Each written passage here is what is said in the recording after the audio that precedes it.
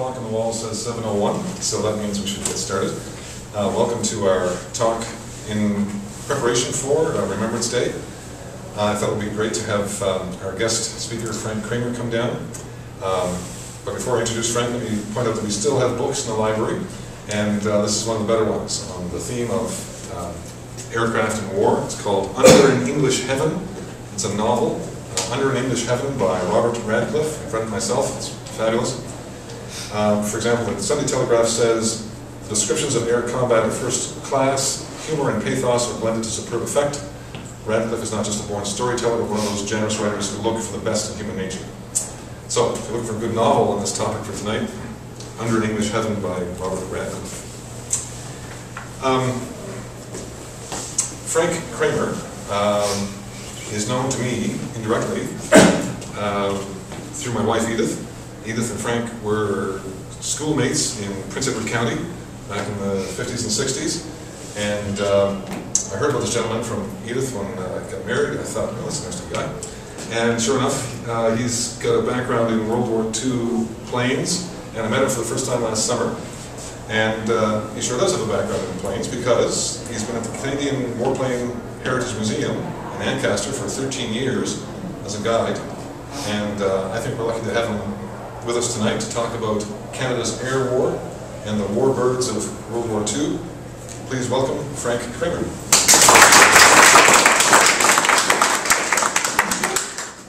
Thank you very much, and good evening, everyone.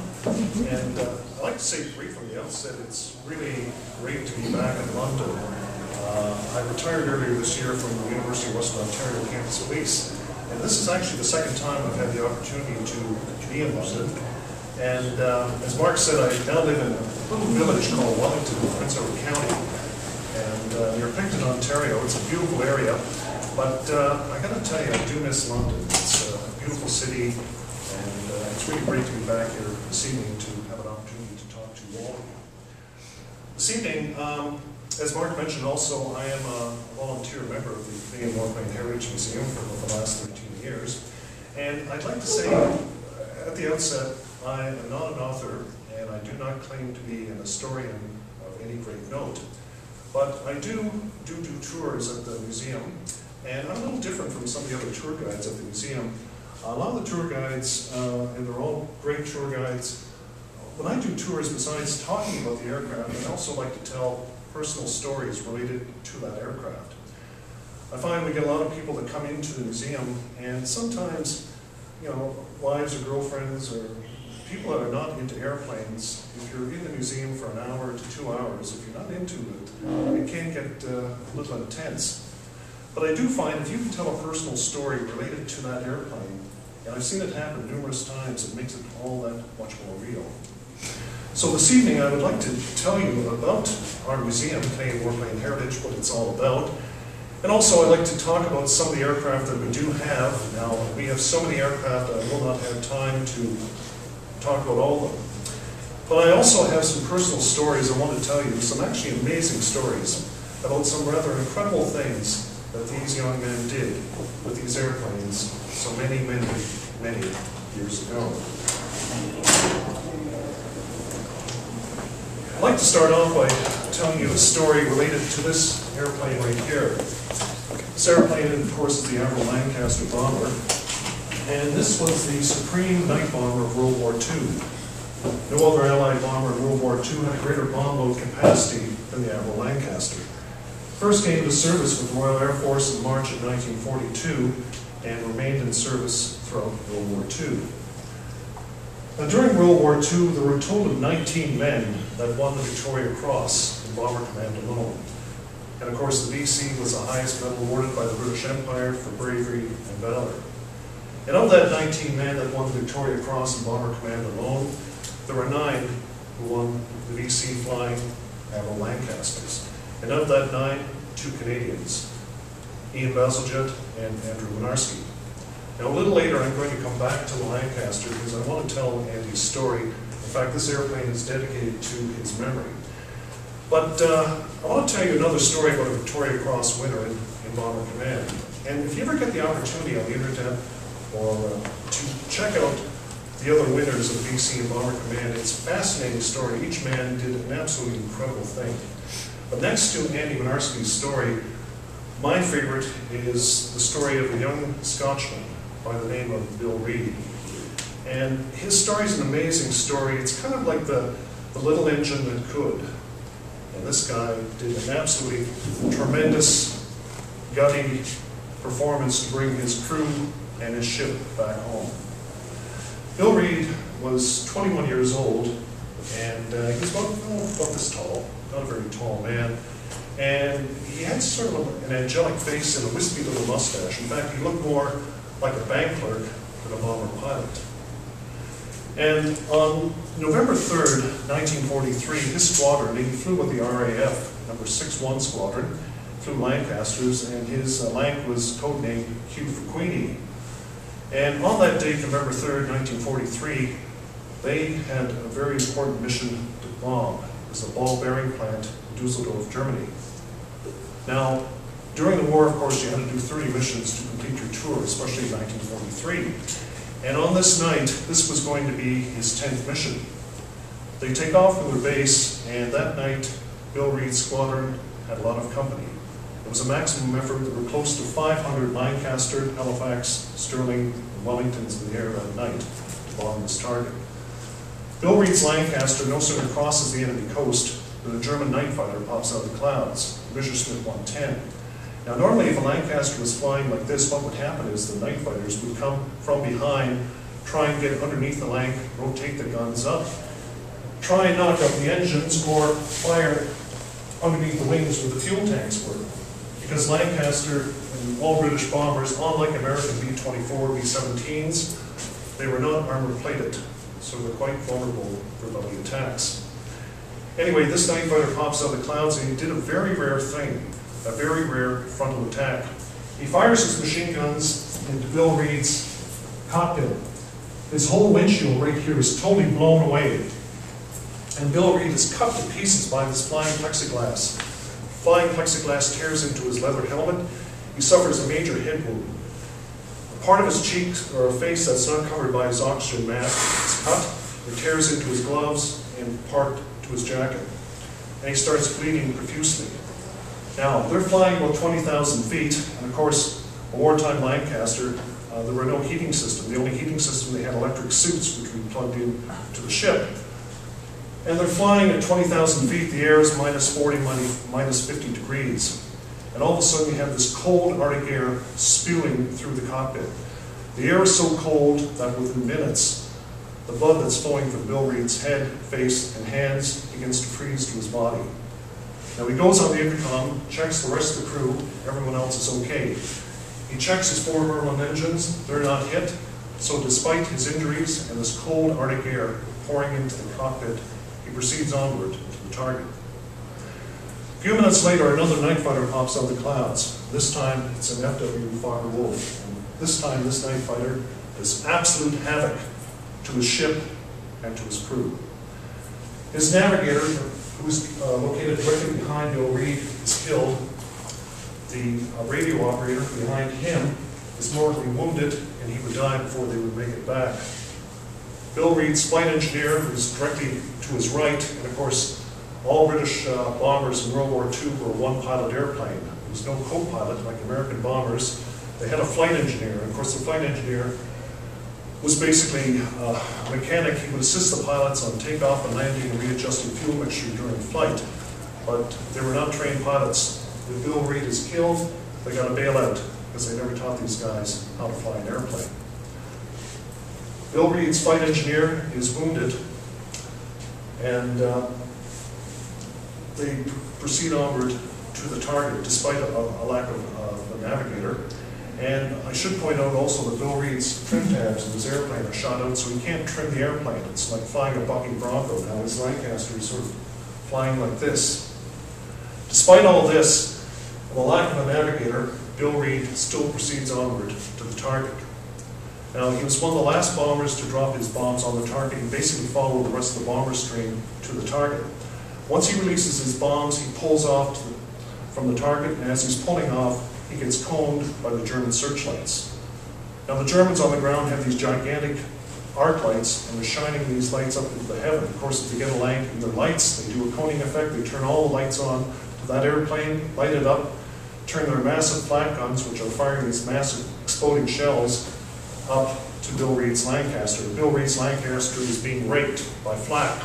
Now, he's only got seconds to get out of this bright light, and bomber crews will tell you that you've only got seconds to do it because when you get caught by the searchlights, everything goes white. You lose your horizon. It's like taking a flashlight and shining it right in your eye. You can't see a thing.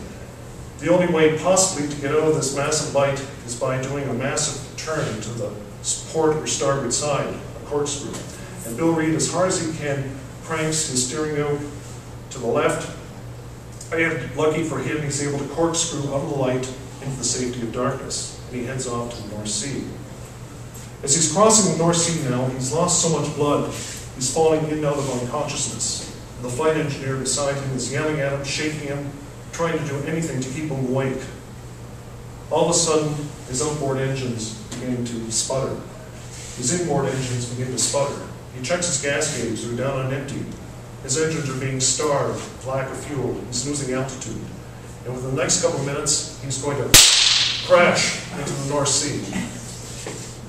Now, suddenly, Bill Reed's flight engineer to his right, who was wounded, all of a sudden realizes, holy crap, I've got fuel. He's been so concerned about keeping Bill Reed awake, he forgot to turn the tanks. So he's scrambling to turn on the tanks that actually have fuel. They feed up the lines. The lines are running to his engines, feeding these starved and murdered engines. Bill Reed's able to fire up his engines before crashing into the North Sea. He pulls up to about 1,000 feet. By now they're off oxygen, he's on his way home. But because he's flying at 1,000 feet, there's still this cold Arctic air pouring into his cockpit. But at 1,000 feet, it's not quite as cold as 20,000. And slowly, his wounds, especially his head wound, begins to open up once again. He finally makes it to the coast of England. By this time it's 4:30, 4 to 5 in the morning. Because they've been using the moon and stars as reference points to get back home, flight engineer does a quick calculation, realizes, skipper, we haven't got enough gas to make it to our base. They hit the coast of England. He goes on the radio for anyone that'll take him in for an emergency landing. Now, there's an American air base, part of the 8th Air Force. They fly B-24 Liberators during the daytime. They hear his distress call, and they radio into Reed. They say, come on in, we'll take you. Now, they're a daytime base. They're not equipped for nighttime landing. So what they do, they take their fire trucks, jeeps out there, try and light up the runway.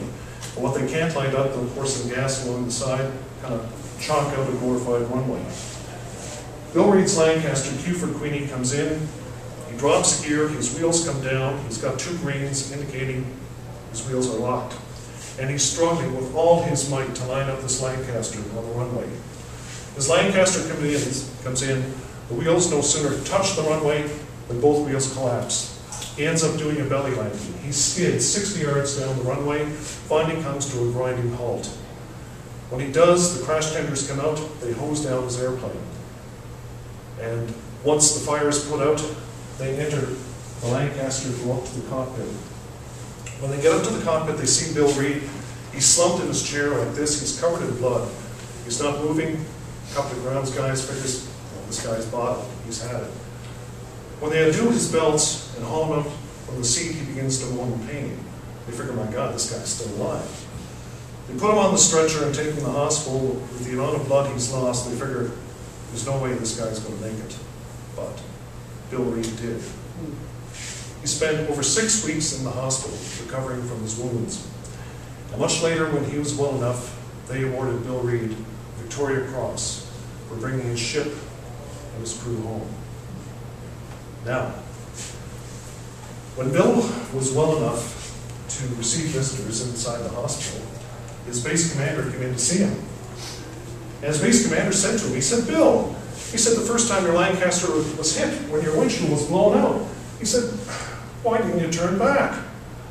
And Bill Reed, who was totally unassuming little Scotchman, thought for a second. He said, well, sir, he said, my engines weren't hit, and to be honest with you, sir, he said, thought it never occurred to me to turn back. But that was his 10th mission. He still had 20 more missions to do to complete his tour.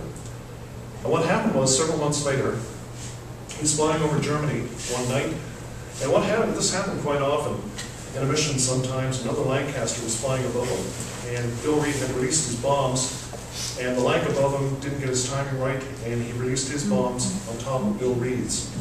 The bombs went down, broke Bill Reed's wing off his Lancaster, as Lancaster begins spiraling down to the ground. Now, in a wartime Lancaster, the escape hatch for the pilot, the top of this plexiglass right here would open up. Bill Reed popped open the top, undoes his belts, but because the Lanc is spinning down, he's pulling a lot of G-force, which is forcing him into the seat. It takes all of his strength to pull himself out of the cockpit.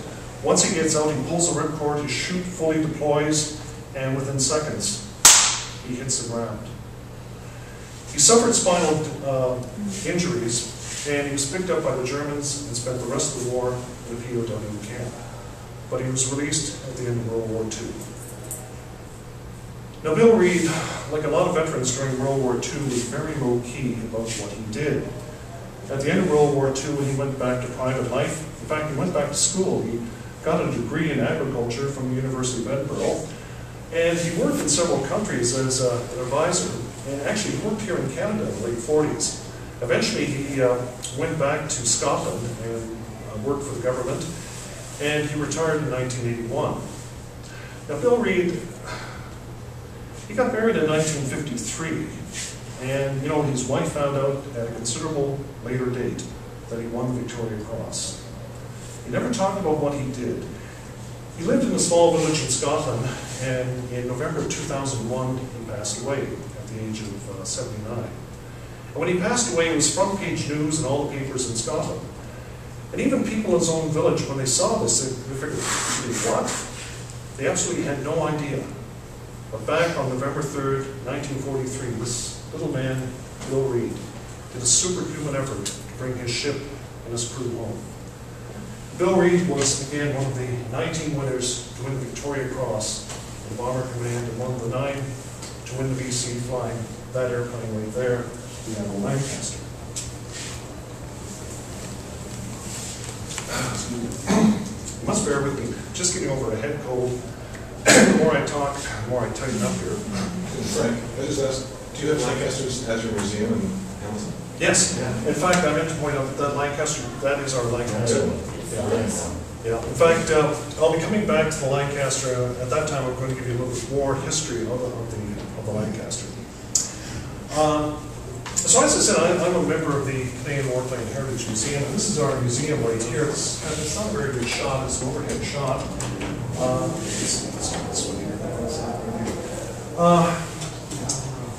Our museum, we're located right by the John Munro Hamilton International Airport, and in fact this year is the 40th anniversary of our museum.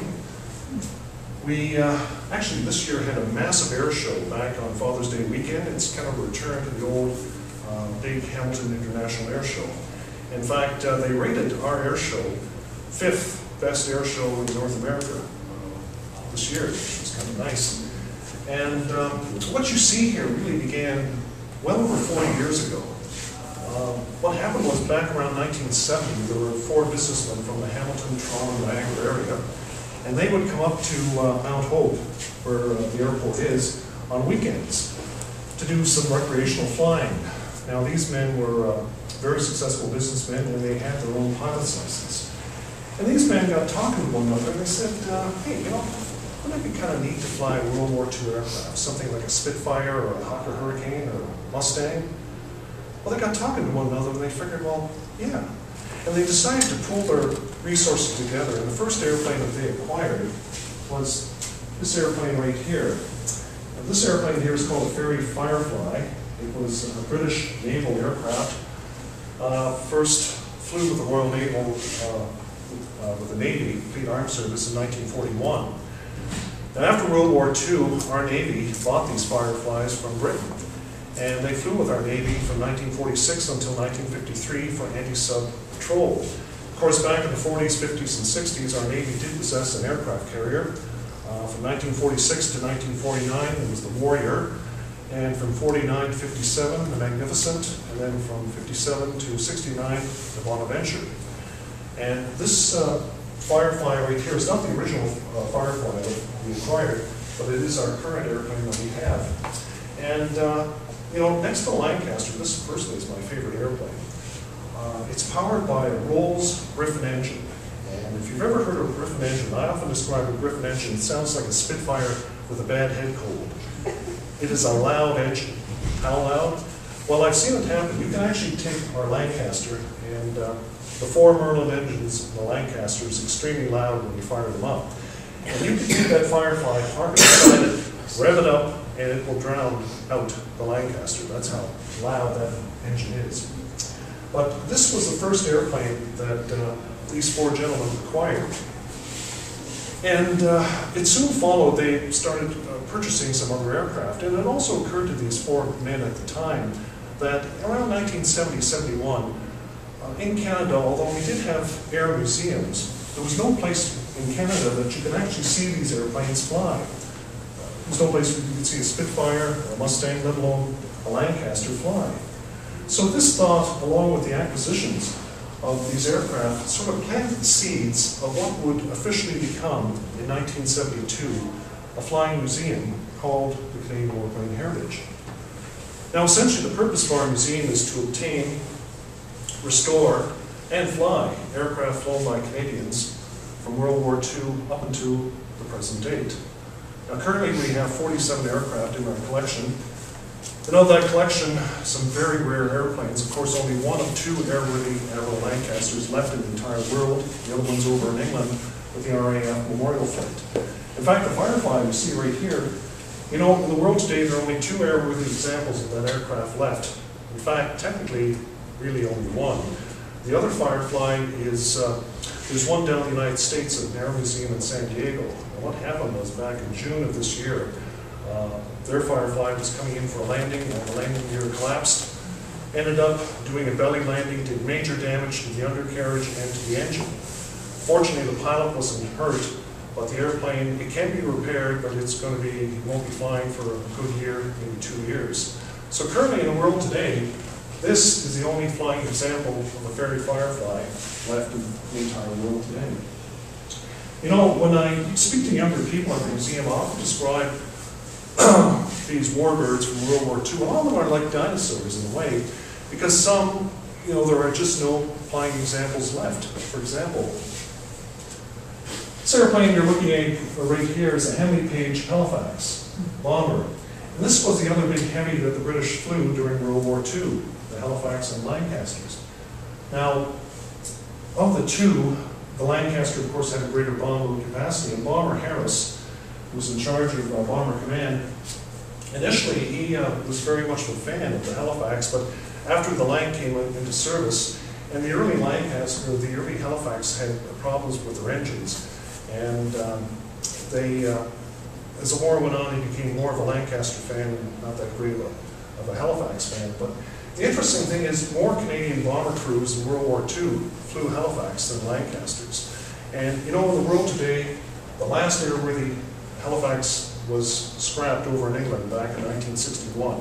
There are none flying today. In fact, in the world today, there are only 2 static examples of a Henley Page Halifax left. There's one in England, and the one over in England is kind of a hybrid because the part of the tail assembly is from Avro, York, so it's not really a true Halifax. The other one is right here in Canada. If you ever get a chance to go down to Trenton Air Base, they have a beautiful Halifax that they restored. It took them 13 years to rebuild it. Some of you may know the story. It was a French Halifax, and it did a crash landing in a Norwegian fjord. And it sank down to about 700 feet of fresh water and remained there up until 1995. At that time, the Halifax Society, along with a grant from the government, actually they went and they located the airplane, and with airbags they were able to bring the airplane up pretty well intact to the surface. It was dismantled, flown to Trenton, and then painstakingly for the next 13 years it was restored to static condition. It will never fly. But to see that airplane today, honest to God, I live down that area, and I see the Halifax quite often. It looks like it just came out of the assembly line. It's just a beautiful job on that airplane.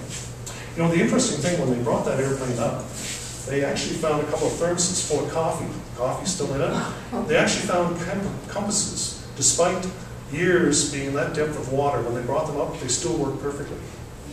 But as I said, this airplane, like a lot of Warbirds from World War II, some of them, there are just no airworthy examples left flying today. Now here at our museum, we are in the process of restoring 3 aircraft. And our first restoration, this is our major restoration right here. This airplane you see right up here is called the Bristol Bolingbroke. Now, the British would call that a Blenheim. And the Blenheim Bolingbrokes were a twin-engine light bomber. It had a bomb load capacity of roughly 2,000 pounds. And in the late 30s, 1938, 39, 40, we had license to build this airplane here in Canada. They were built by the Fairchild Company in Quebec. And we built a little over 600 of these airplanes. And when World War II broke out, we had squadrons of bullies both on the east and west coast of Canada to protect our coastline.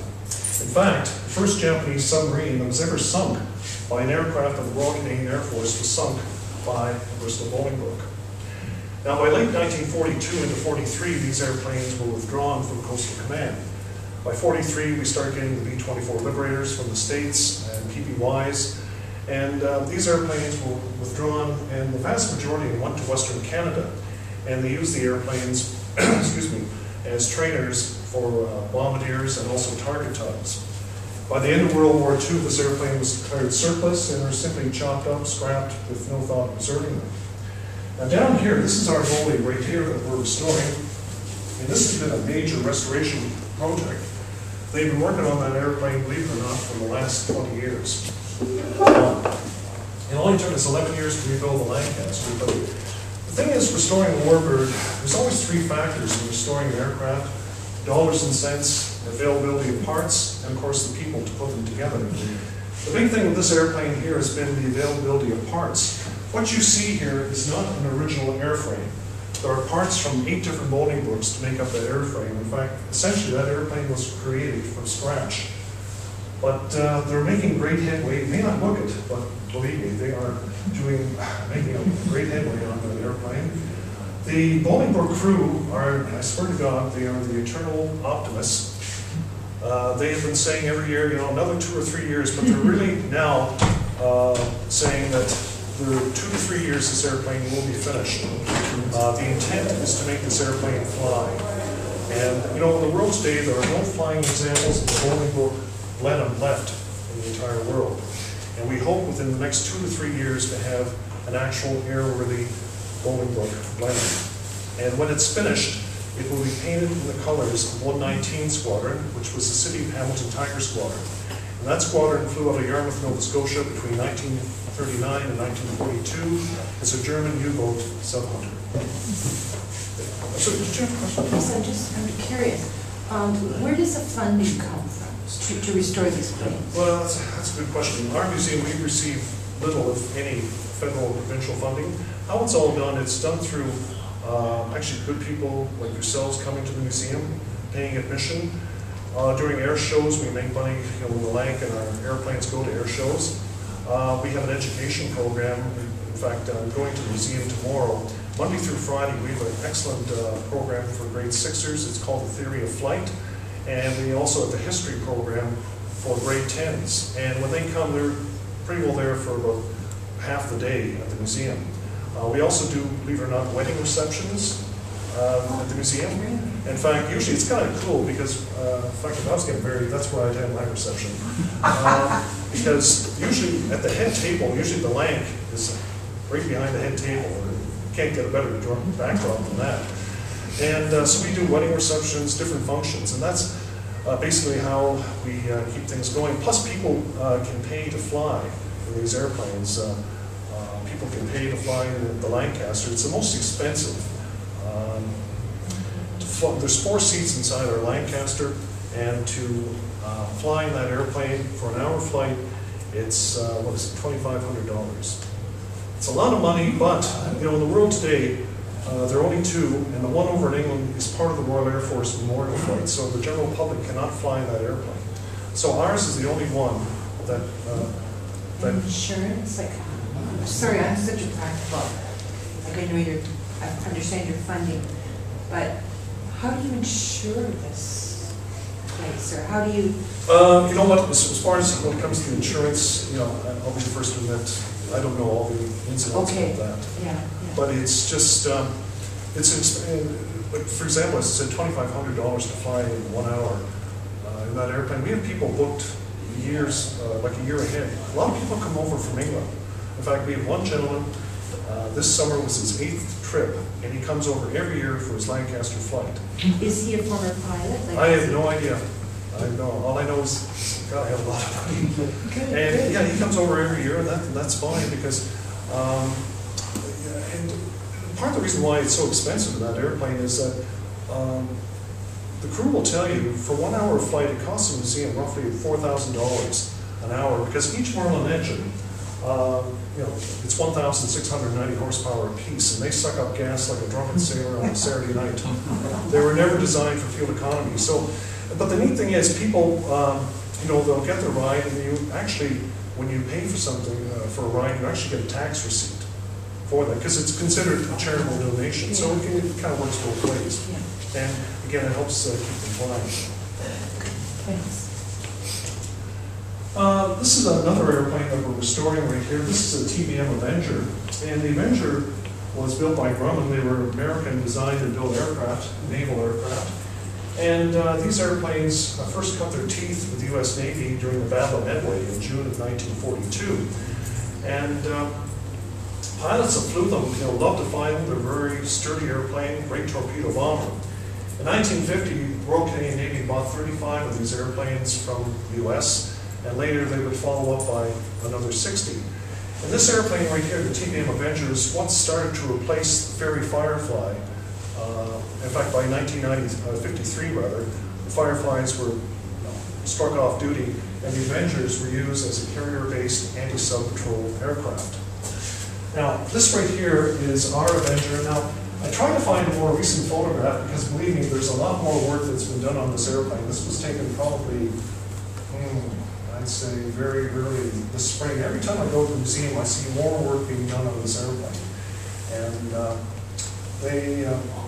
when this airplane is finished, and they say it'll be about a year, maybe 2 years at the most, when it's finished, it will look like it will be in this color scheme. The only difference was it will be numbered 324, and will represent a Royal Canadian Navy Avenger that flew off the deck of the Maggie around 1953 with 881 Squadron.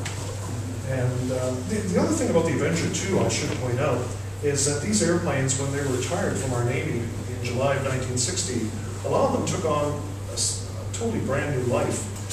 I'm originally from northern New Brunswick, and New Brunswick Lands and Forests bought a whole ton of these Avengers, and they used them in the 50s, or the 60s, 70s, 80s, 90s, up until quite recently as fire bombers and bug sprayers. In fact, the last fire bomber was retired earlier this summer.